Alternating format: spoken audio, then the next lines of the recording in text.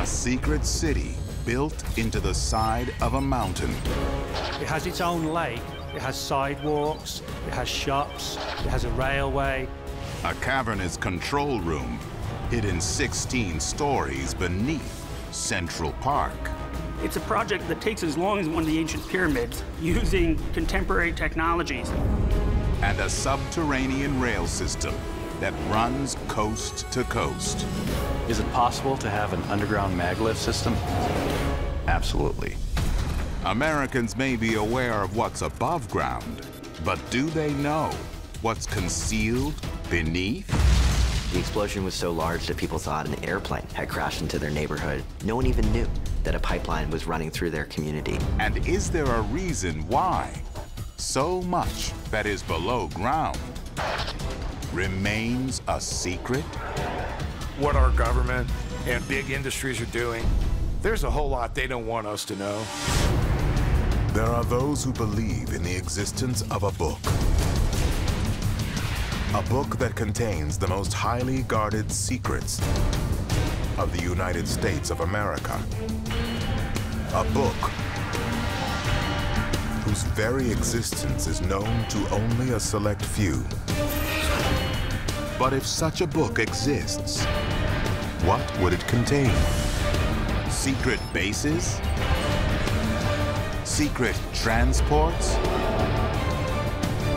Secret vaults?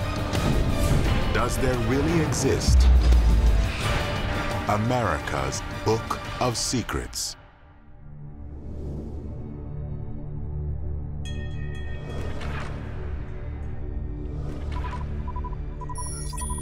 Bowling Green, Kentucky, February 12, 2014. A mammoth sinkhole opens up under the National Corvette Museum, swallowing 8 vintage and rare race cars whole. Among those lost, a 1993 ZR1 Spider, a 1984 PPG pace car, and a 1962 black Corvette. One of the most dramatic things that's happened in the United States below ground is the appearance of these massive sinkholes. These are the size of multiple football fields. They swallow entire houses, entire towns at some points. People are really freaked out about sinkholes because if you were sitting in your living room and you heard this rumbling noise, you heard your dog howling before it disappeared into a hole in your backyard, that would freak you out too. In 2013, sinkholes made headlines across the country for swallowing people, cars, and even a building at a resort in Florida. In fact, the number of sinkhole claims to Florida insurance companies tripled from 2006 to 2010. The frightening trend makes many wonder, what could be causing the sudden proliferation of sinkholes? Could a vengeful Mother Nature be behind the recent outbreak? Or might it be something else? We've got Swiss cheese under our country. This is a problem, and this is not a natural problem. This is a problem because we're messing around with things we shouldn't be messing around with. Assumption Parish, Louisiana, August 3rd, 2012. A massive sinkhole opens up right under the town that eventually grows to over 20 acres wide and 750 feet deep. 350 residents are forced to evacuate in order to save their lives. It is one of the most disruptive and costly sinkholes yet to be reported in the United States. After a thorough investigation, authorities blame the sinkhole on a collapsed underground salt dome operated by Texas Brine Company. Geologists point to the collapse as one of the consequences of a method called undermining, a process where underground excavation erodes the foundation of bedrock. Man-made sinkholes occur all the time. Something has to cause them. A common form of a man-made sinkhole is related to mining. There's lots of areas that have been undermined, and over time, those mines collapse, and this void migrates to the surface and forms a sinkhole. Picture the foundations of your house. It's held up by pillars, by concrete, by the earth that's happening there. What we're doing is basically messing with all of that. And when you do that, especially in geologically sensitive areas, it can have disastrous consequences. With reports of sinkholes on the rise, and Americans fearful of where they might strike next, more people than ever are focusing on just what is, or isn't, underground. The fact is, beneath America lies a mammoth infrastructure. Experts say underground are 2.5 million miles of pipelines, including 182,000 miles for hazardous liquid and 2,145,000 miles for gas distribution and transmission. Also hidden, 19 million miles of fiber optic cables installed in 2011 alone. Americans would definitely be shocked if they knew how much of the urban infrastructure was underground. All infrastructure, sewer lines, water lines, gas lines, fiber optic cables, it's primarily put underground for security purposes. It's very safe. It's also out of sight, out of mind. There are many secret things underground. By its very definition, things that are underground are typically hidden. When we want to hide things, underground's a good place to put them. So that's why we often put utilities and ugly pipelines and cables and things like that underground. There's not a lot of people that know what really happens underground and what's down there. Americans might not know about the hidden structures beneath their feet. But as more and more large projects move underground, like the massive Keystone XL oil pipeline, their scope and scale affect even more citizens every day, whether they want them to or not. The Keystone XL pipeline has been a real fight about who owns the land and who gets to determine what's going to happen on it. TransCanada, the company that's trying to build this project, has taken over 30 families and ranchers and farmers to court.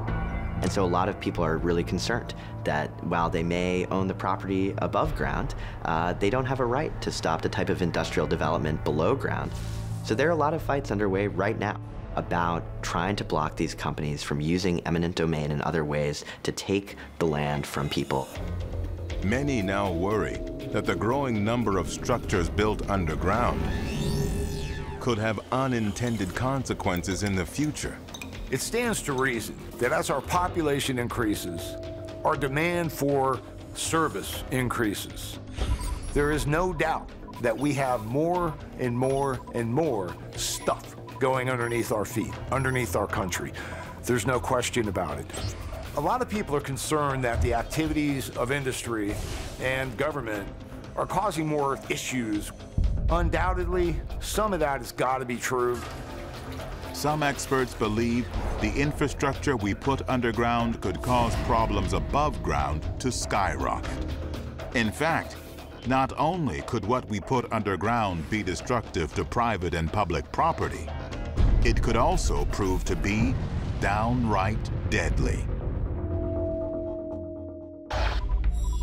San Bruno, California, September 9th, 2010. A 30-inch diameter leaky gas pipeline explodes. Just 2 miles west of San Francisco International Airport. 8 people are killed in the blast. I remember seeing the giant cloud of smoke over the city skyline. It created 300-foot-high flames into the air. The explosion was so large that people thought an airplane had crashed into their neighborhood. And the most amazing thing about it was no one even knew that a pipeline was running through their community. People had no idea that there had been a leaky pipeline underneath their property, and even the companies didn't really know because they don't monitor it. we need a much better idea of what's actually happening below our feet. There's a lot of speculation that these things are caused from activities of industry. Builders, big developments, who knows what. The reality of it is, we're never going to find out, because if that is what's causing it, there is so much money being made that they're not going to stop. Some may ask, why put such a vast network, so important for society's day-to-day functions, underground? When it comes to what our government and our big industries are doing, there's a whole lot they don't want us to know. And there's probably some decent reasons why we just really shouldn't be discussing it out in the open. National security, industrial security. There is no question in my mind at all that there is a whole lot more going on under there that we don't know about than there is that we do know about. America's vast underground can offer protection, security, but above all, secrecy. And there are some who believe that buried deep beneath our soil lies a clandestine rail system, but not one that secretly transports people across town, but across the entire nation.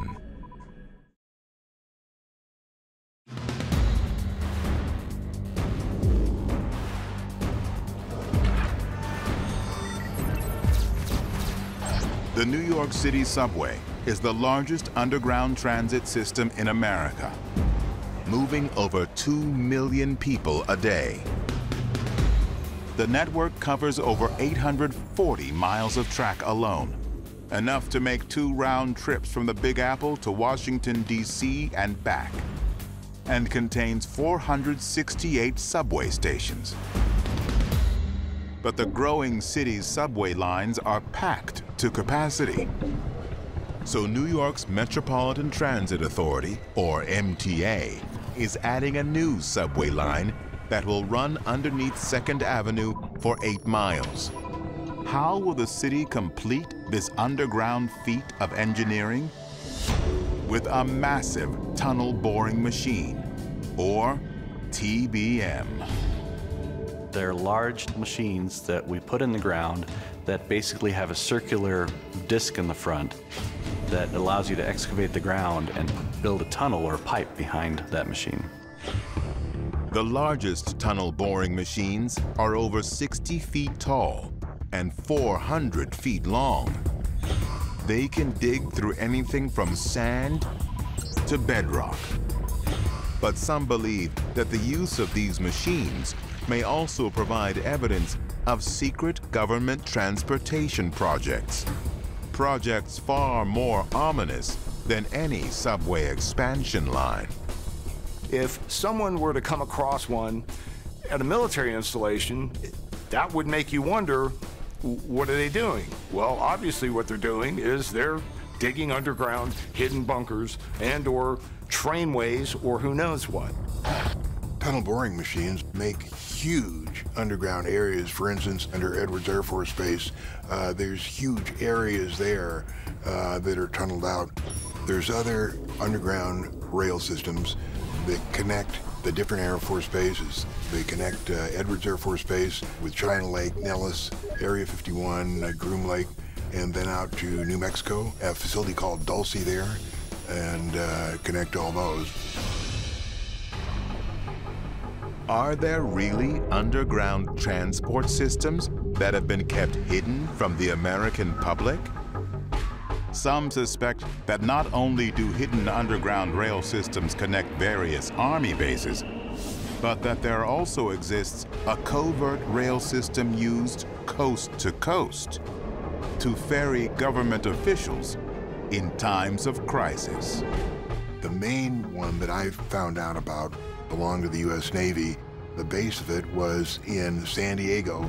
It was reached by going down to the submarine pens, and there was a tracked system with cars on it that somehow you could get in these vehicles and be anywhere in a matter of minutes.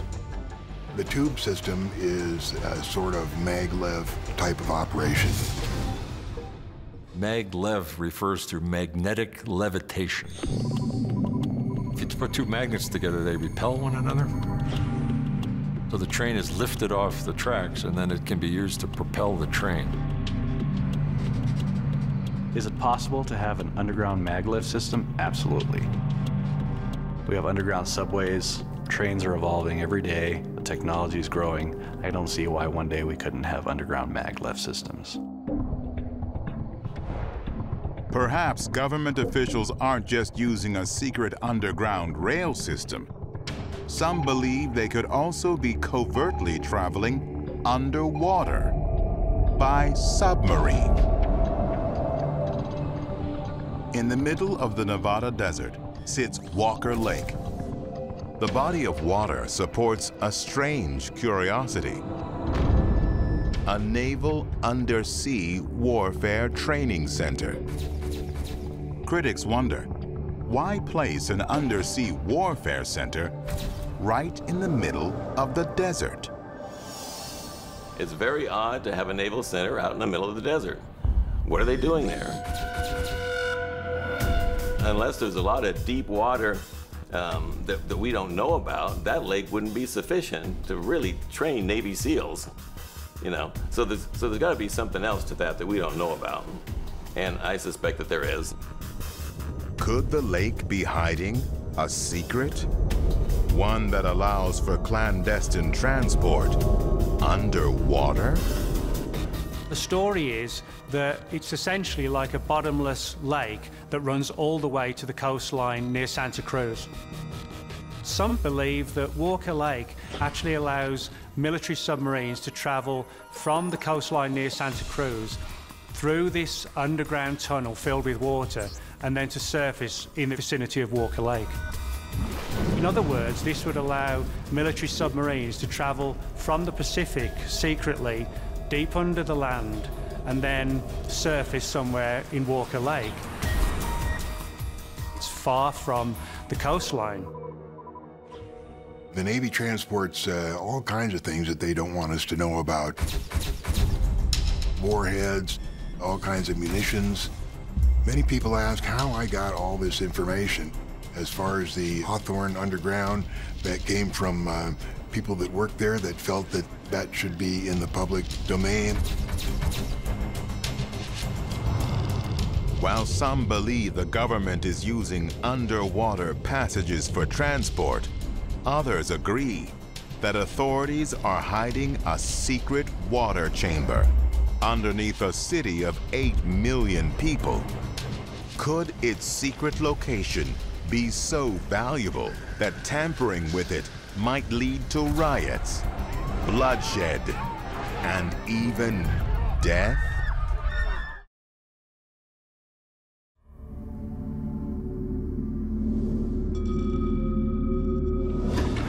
New York City, Manhattan's Central Park.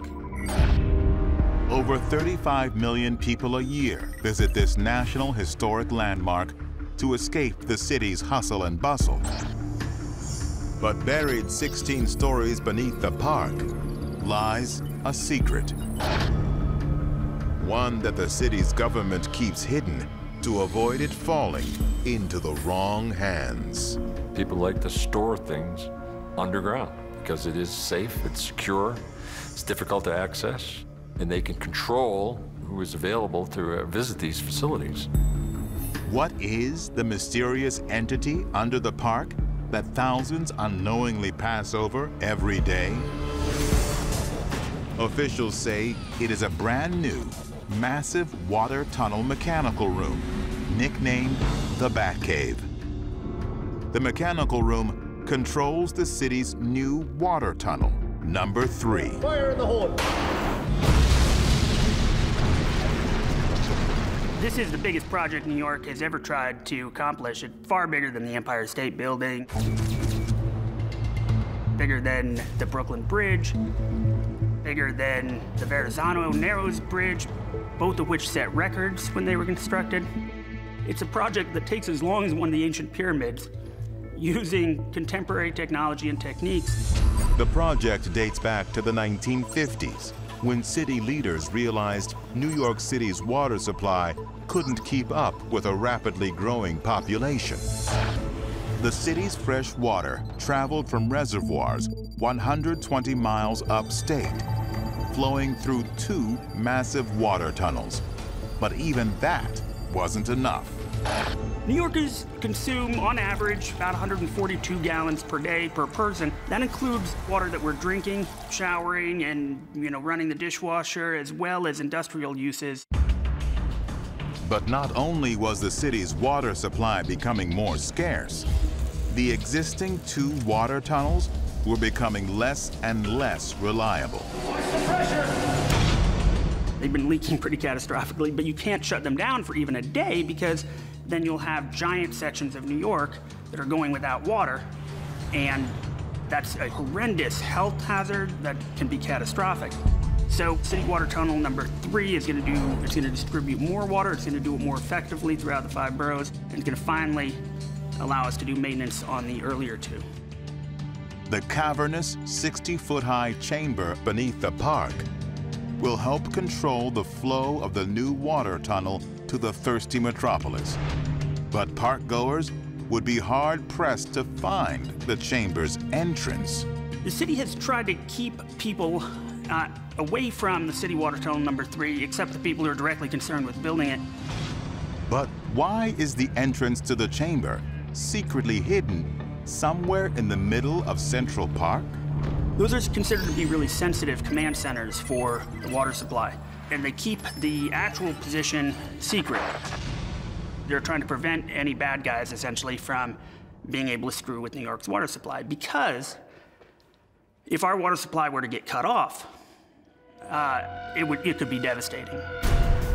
Just how devastating would it be if the city that never sleeps had its water tunnels compromised? If the fresh water supply was compromised from some way, people dump some kind of chemicals or poisons or other things into the water supply. A lot of people will get very sick and they will die.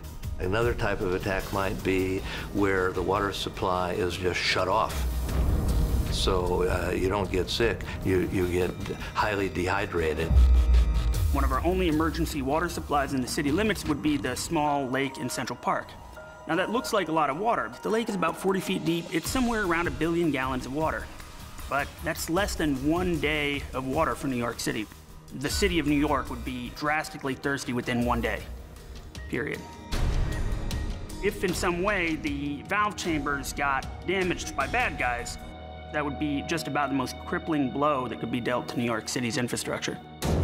If New York City's water supply were to be cut off or contaminated, experts worry that entire neighborhoods could be destroyed by chaos and anarchy, crippling whole communities from within. People just take what they want from the food stores, hardware stores, and whatever. And when those are cleaned out, there's still plenty of people left who don't have food or weapons, and they band together and you get reduced back to survivalism. Ultimately, in the end, the iron rule is you have to survive. But while officials worry about terrorists breaching our underground infrastructure, could they already be here, living next door to us? After sneaking through an elaborate tunnel system at America's borders.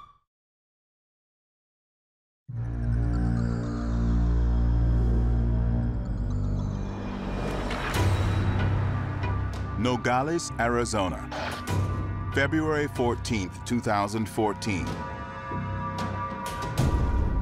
Federal authorities confiscate 46 pounds of marijuana and ½ pound of heroin inside a small home along the U.S. and Mexico border, leading to the immediate arrests of 3 suspects.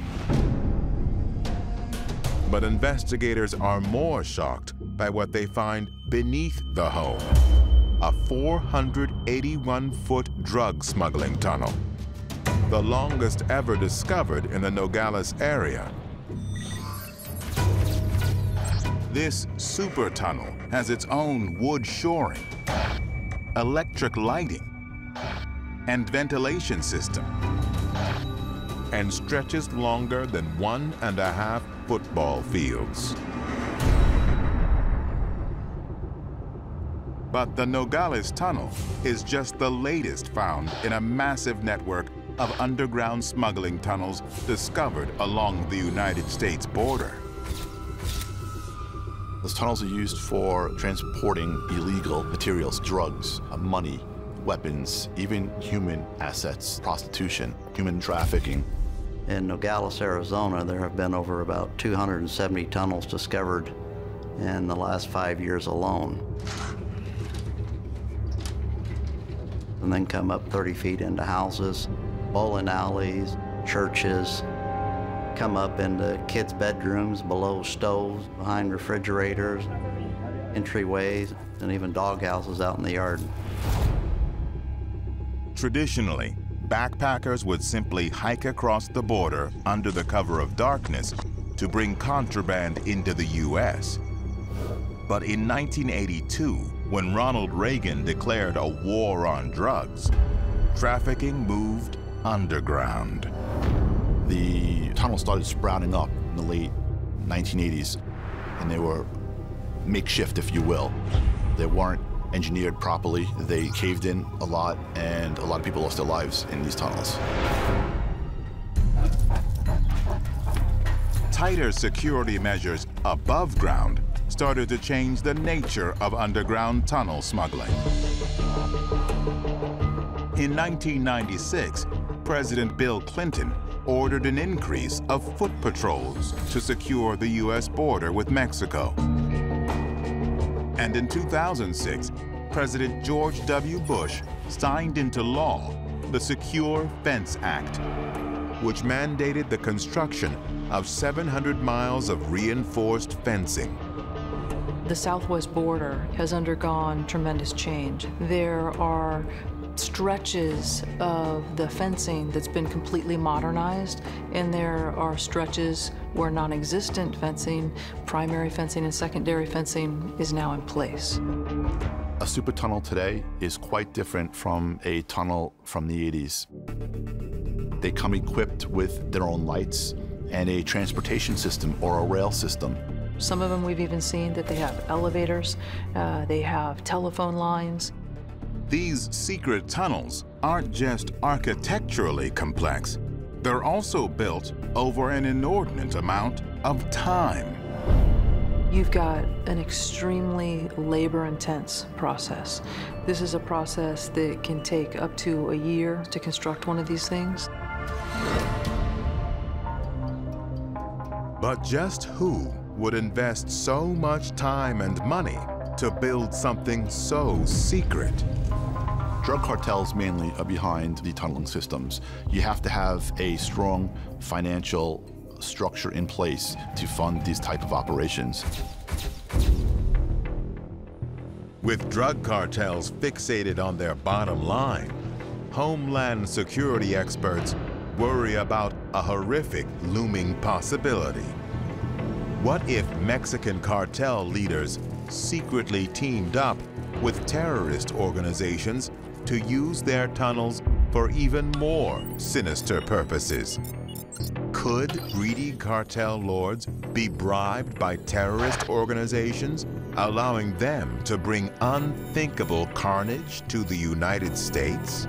Worst case scenario would be any terrorist coming to the United States with some kind of weapons of mass destruction or some biological weapon that we're not aware of, and it affects hundreds of thousands of U.S. citizens. It's definitely a possibility. Money supports both organizations. The terrorists need money to operate. The drug smugglers need money to buy more drugs and keep their business afloat. The U.S. Department of Homeland Security considers this scenario a valid threat. And as the tunnels have evolved, officials have attempted to stay one step ahead of the cartel's game by using the latest sophisticated technology to detect movement underground. Here we are 2 approaching the ravine again, make that 3. There are cameras, there are drones, there's satellites, there's sonar equipment that's used. There are ground sensors using seismic waves to detect underground movement by looking at cavities that might be underground. Technology has helped authorities destroy secret subterranean spaces, but could it also help to build them as well? There are some who believe that government has access to technology that is so advanced that it has allowed them to create entire cities underground.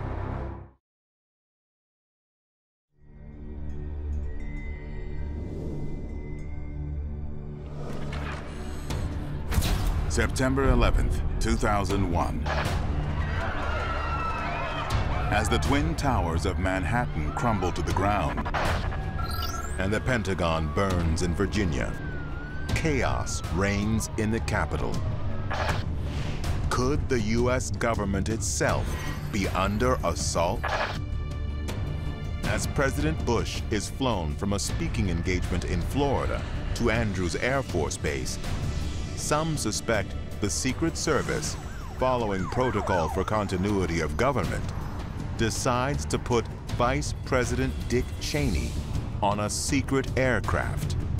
Its destination is known to only a select few, but some experts assert the chopper is headed to a clandestine location 48 miles from Washington, D.C., and buried deep underground. In the event that something goes so catastrophically wrong that the government can no longer operate, there's a safe haven. Many believe the safe haven the vice president was flown to is a little-known site called Mount Weather. Mount Weather is one of the most impressive underground installations in the United States. It's roughly 46 miles from Washington, D.C. It's highly protected, and for that reason alone, I wouldn't recommend anybody tries to intrude upon the facility. When I interview the movers and shakers, the senators, the governors, they all know about Mount Weather in Virginia. You haven't heard about it? That's because when a mic is on or a camera's on, they're not allowed to talk about it. Mount Weather is essentially an underground city. Kind of imagine something like in a James Bond movie, what the typical supervillain would live in. Unofficially, Mount Weather is an underground shelter and command center to be used in the event that the United States is engaged in an all-out war. There's a very good reason why Mount Weather is located so close to Washington, D.C. In the event of a national emergency, the President and all his staff could be taken to Mount Weather to allow for some continuation of government. In case the government needs to shelter officials for an extended period of time, some believe Mount Weather is purposefully laid out like a city that could be inhabited for months or even years. It has its own lake, which allows for pure fresh water all the time. It can house literally tens of thousands of people for months. It has sidewalks, it has shops, it has a railway, it has an air conditioning system. And most important of all, because Mount Weather is designed to protect the president, it's highly fortified below ground. Mount Weather has this gigantic steel door that will pretty much withstand anything, including a nuclear attack. If Mount Weather really serves as an underground command center where people could live for an extended amount of time, could there be other secret cities that our government is trying to hide? It would make a great deal of sense for there to be a Mount Weather on the West Coast, in the middle of the country, in the north and the south. Some experts declare that there exists another, even bigger Mount Weather. Not under a mountainside, but shockingly, right underneath the Denver International Airport. When the Denver airport was first constructed, the conspiracy theories began. One of the main reasons was because the project to build it actually massively overran in terms of time. And in terms of budget, some suggested that this money had been kind of siphoned off to build this secret underground facility. When they were building that airport, there was this massive, and I mean massive, hole in the ground. And buildings were going up in there, buildings that all of a sudden, you know, you didn't see them when the airport was finished. And their answer to that was, well, the buildings were incorrect, and we had such a big hole, we just covered them over and kept building. Who would buy that? People that get into this stuff, they think that underneath Denver International Airport is a Mount Weather times 10, a Mount Weather on steroids. Remember the Planet of the Apes? In the second movie, beneath the Planet of the Apes, there's a whole human subterranean existence. That's what the Denver airport is. Madness up above, but the elites have a place to gather. If you're gonna hide something underground, what better place to do it than under a huge airport, kind of out in the middle of nowhere away from a city? An airport is an extremely secure location on the surface. You can't just walk in and go anywhere you want. It's absolutely controlled airspace, and from a satellite perspective, there's not a whole lot to see. That's a really, really good place to hide. I'd probably put it under an airport too. Some wonder what could happen if a large-scale attack was ever executed against the United States. Even if some survived in underground bunkers, what would become of America's culture, history, art, and people? There are many who believe that the answer can be found underground, in a vault that stores data on every single American who ever lived.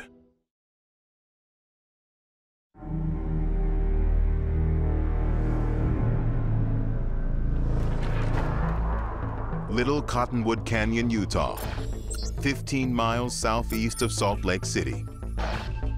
Deep inside a mass of solid rock known as Granite Mountain lies a secret vault, protected by steel doors that can withstand a nuclear blast.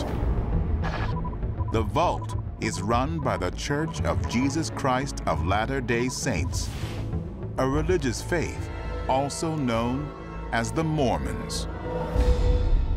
The Mormon Vault, or often called the Granite Mountain Vault or the Granite Vault, is an enormous structure. They bore into the side of this mountain about 600 feet, dug it out, and they built a number of structures in their vaults. 3 external doors. One of them is a 14-ton door, and the other 2 are 9 tons. Some might question, why would a religious group need a secret vault all of its own? The answer is unbelievable to some. The vault is stacked with rows upon rows of genealogical data saved on microfilm. In the 1950s, the church began to search for a safe place to store its collection and ultimately chose the underground site at Granite Mountain. They had this idea, if they go underground and they build big enough doors in front of this basically makes this nuclear bomb-proof. And why would the Mormon Church build an underground vault that could survive a nuclear war? Some religious experts say the answer lies in the Mormon belief system of how souls are rewarded in the afterlife. Mormonism's founder, Joseph Smith, believed that a person's soul could be converted to Mormonism after death through a process called baptism by proxy. They have what they call proxies, which are stand-ins, people that are worthy of taking part in the rituals. They do a full immersion into a pool of water, and they read the names of the dead during this ritual. I baptize you for his behalf of Teresita Bartzik, who is dead, in the name of the Father, and of the Son, and of the Holy Ghost. Amen. How do Mormons come up with a list of the dead to baptize? By an extensive, secretive collection of genealogical records. They've got census records, they've got birth records, baptism records, wherever they can find records of people with names and dates. But the ultimate goal truly is to get records of everybody. The church has even discovered a creative way to get people to volunteer information that helps them catalog every human being who has ever lived on the planet. They have a free website, familysearch.org, where you can go on and you can start to trace your genealogy and you can fill in details and they will help you. There's a question on there when you set this up that asks, are you a member of the church? If you don't get to click that button, if you're not a member of the church, then you don't get any of the additional information that's kind of really the true motivation for why they're doing this. Mormons get to see who the work has been done for. Everybody else gets to use this just to trace their ancestry. Where does all this genealogical data end up? According to the Mormons themselves, millions upon millions of records eventually find their way to microfilm that is then stored in the Mormon vault. In the end, they want to go through this ritual of posthumous baptism. They want to do this baptism by proxy. So even if there's an apocalypse, Mormons can continue on doing what they want to do there.